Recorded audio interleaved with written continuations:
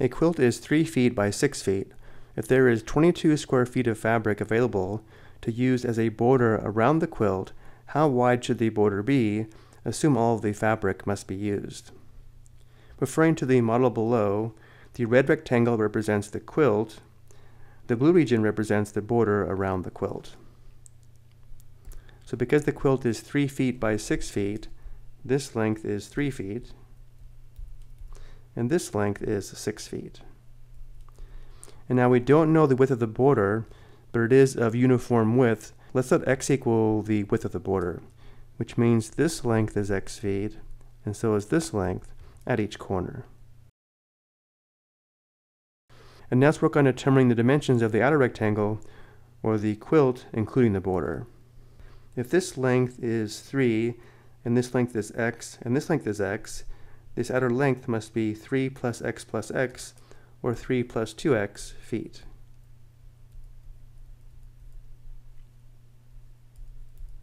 This length here must be 6 plus x, or 6 plus 2x feet.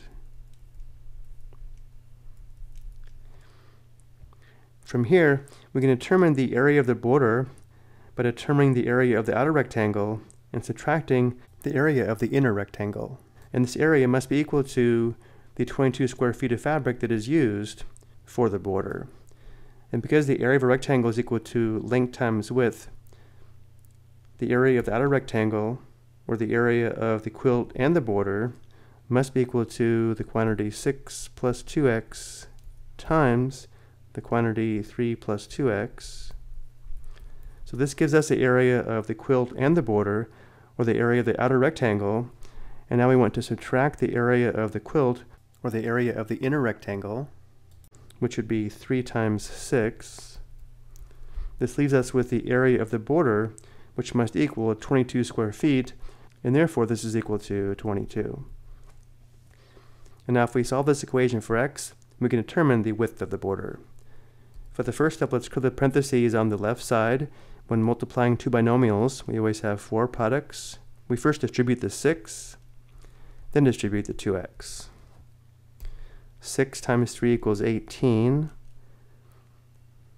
6 times 2x equals 12x. So we have plus 12x.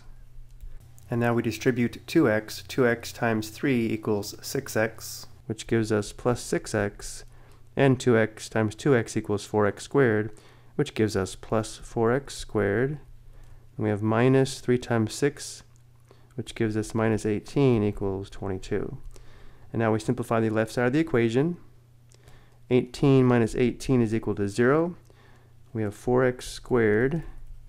12x plus 6x equals 18x, so plus 18x equals 22.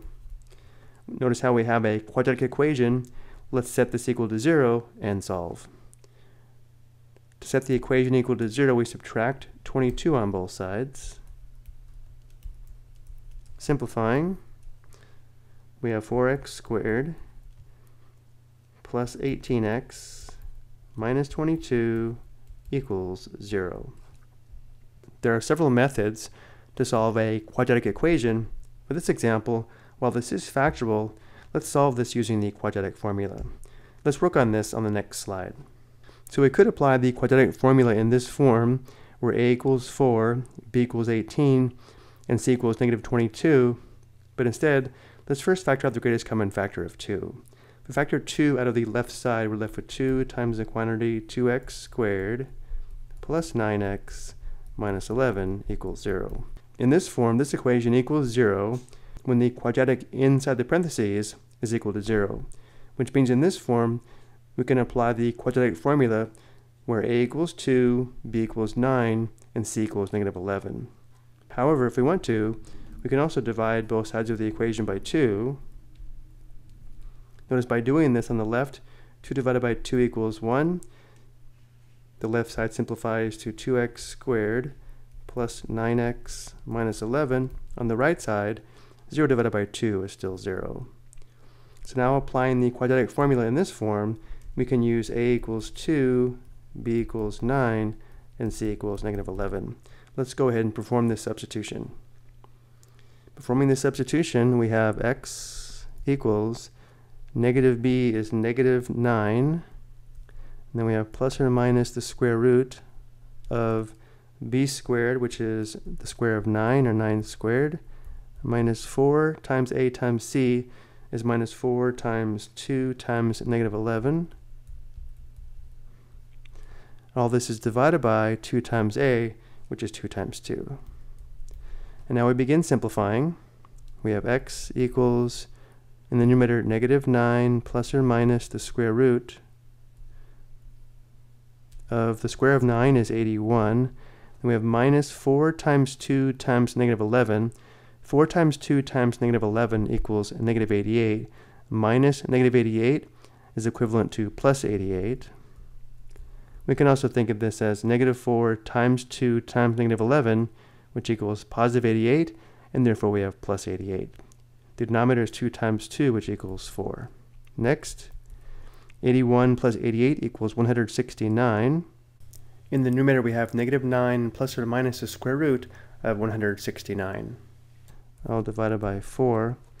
169 is equal to 13 squared, and therefore the square root of 169 simplifies perfectly to 13, which gives us x equals the quantity negative 9 plus or minus 13 divided by 4. So one solution is x equals the quantity negative 9 plus 13 divided by 4. Well, negative 9 plus 13 equals positive 4. This simplifies to 4 divided by 4, which equals 1. Or we have x equals the quantity negative 9 minus 13 divided by 4, which equals negative 22 divided by 4, which equals negative 5.5. So both of these are solutions to the algebraic equation shown here or here. However, we know x is a length, and therefore the length cannot be negative, which means for the application problem, our solution is x equals 1. Going back to our first slide, we now know if we have 22 square feet of fabric to form a border around a 3 foot by 6 foot quilt, the width of the border should be 1 foot.